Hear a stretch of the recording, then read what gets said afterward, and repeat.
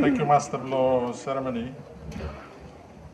Excellency President Blow Republic of Vanuatu, Honorable Speaker Blow Parliament, Honorable Deputy Prime Minister, the Ministers Blow Government, Leader Blow Opposition, His Excellency Ambassador Blow United States Blow America, Madam Good Wife Blahem, all members of Parliament, President Blong Sheva Province, Secretary General Blong Sheva Province, Excellency New Zealand High Commissioner, all members of the Diplomatic Corps, Ms. Chris Cookson, MCC Resident Director, all representative of all Narvala Development Partners, all Chief Long Efate Faturisu, or Shefa, Chairman or members belong MCA Vanuatu Steering Committee, Mr. Chair Oldman of the EDI Works, and all colleagues belong all the church leaders, all people belong Shefa or Vanuatu, all directors general, all directors, police commissioner, the government officials, all man, woman, whether all pignini. Me one great honor blow Mr. Nablo Blessia Bargain belong. Thank you long you everyone. Yesterday Council of Ministers have been Stablo Sando. Today Council of Ministers plus half of the government is Stablo Blessia. Some private sector. Thank you, belong. Come out this morning. We celebrated one major milestone along one unprecedented and historical infrastructure program. Let me acknowledge the presence of the PNG-based ambassador of the United States of America, Mr. Ted Taylor, and his good wife. Thank you for your presence at this gathering, as well as for the wonderful words you have just shared with us. I also want to thank the MCA Vanuatu, the MCC people of the United States government, Downer EDI Works, the authorities of Sheva Province, local community leaders of Takara, North Efate, for the welcome ceremony and for all the hard work you put into receiving us and the preparations that you made here today. I'm also delighted that MCA Vanuatu has chosen Takara, North Efate, to host this historical ceremony, not only because of its proximity to the first section of the 48 kilometers of Efate Ring Road, but also, importantly, because of its historical site as a former United States Army base during the wars of the 1940s.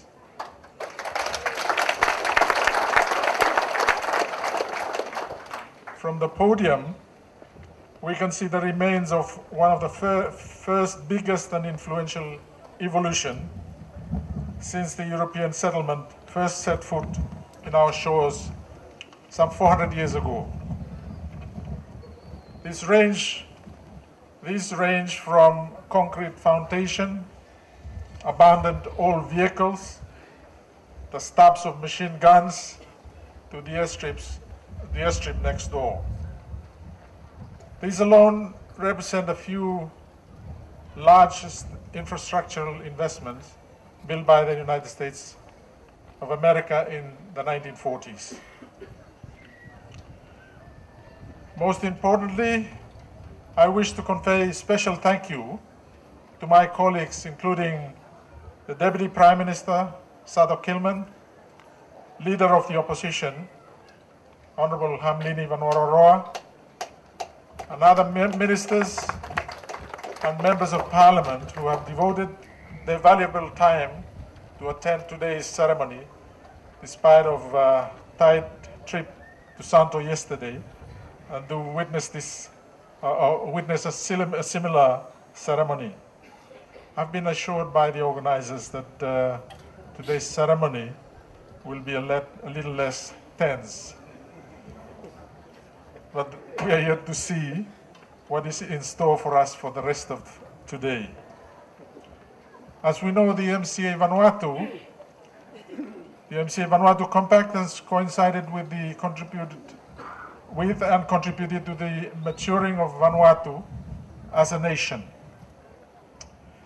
The Compact is playing a key part in our 25-year roadmap to achieve economic self-reliance and provide better services and prosperity for our people.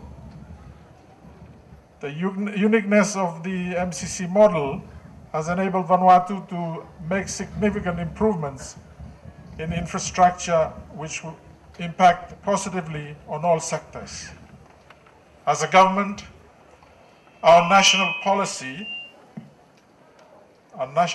reforms have benefited from MCC eligibility criteria and improvement processes.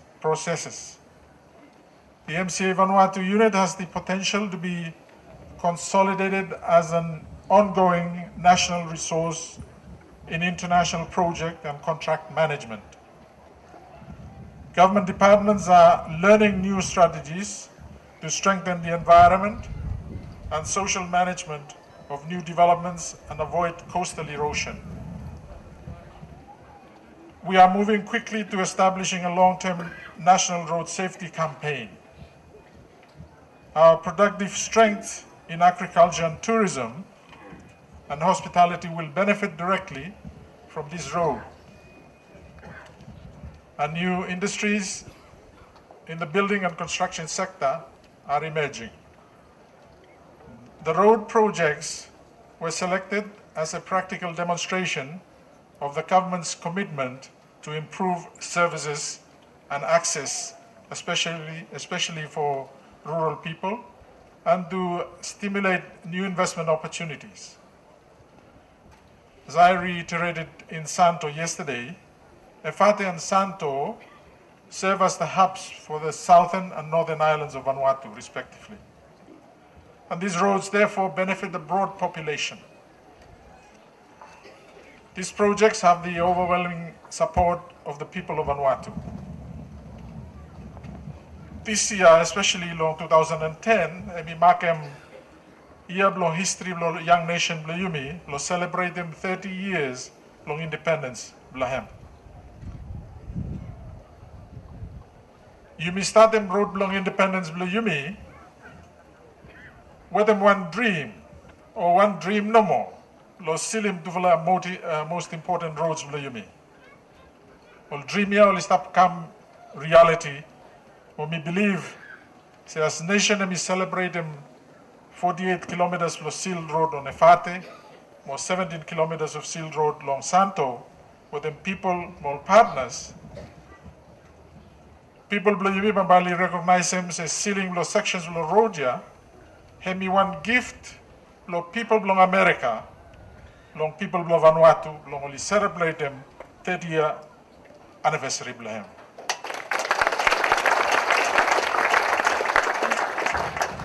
Look forward long celebrating final handing over lo both completed roads before compact MEN lo 2011.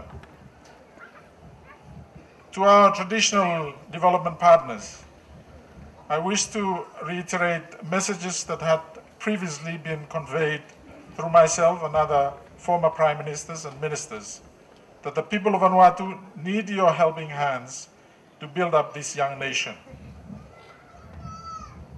It is my dream that the donors will eventually completely align the development aid to Vanuatu's national priorities. The coordination of support and use of country systems in a harmonized way are crucial undertakings if aid is to be used more effectively for the Millennium Development Goals to be met in time. Therefore, at this juncture, I wish to offer my government's heartfelt gratitude and appreciation to the Government of New Zealand for being part of this significant development initiative.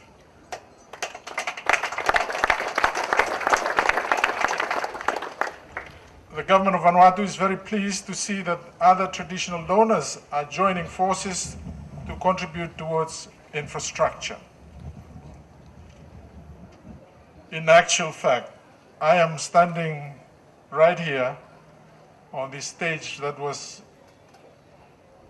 built with the assistance of the European Union. Thank you, European Union, for assisting us in the celebration today and for also providing, I think, the toilets. In light of the unique modality of the Millennium Challenge Cooperation as cited in Ambassador Taylor's speech, it is our wish that Vanuatu qualifies for the second compact. The MCC model provides the kind of approach that helps Vanuatu to break this cycle of independence that aid has created or can create.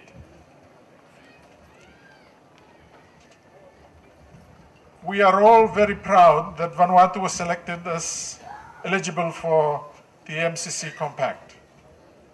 I have personally learned from the opportunity to understand how MCC constructs its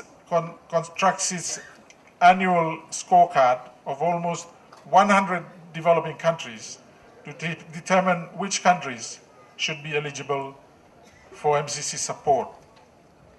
So mimi haram first time, lo MCC representative. Scorecard ya, involve them.